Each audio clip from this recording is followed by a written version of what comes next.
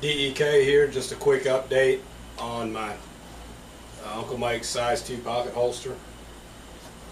First of all, the gun is unloaded, just so you can see. Alright, but anyway, I just wanted to give a quick update.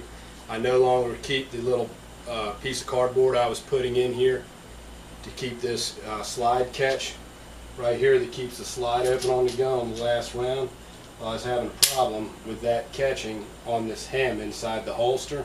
So what I've done now, instead of using that, I actually use a piece of electrical tape on the inside. I've been using this now for about 3 months, so it's been working out good for me, and I've had no problems and no issues. It draws out quick, and it just keeps that from catching. So I just wanted to let you all know about that.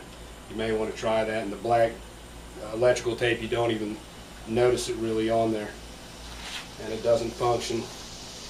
It doesn't take away from the function of the gun drawing from the holster. It still comes out real easy. So anyways, that's my update on the size 2 Uncle Mike's pocket holster.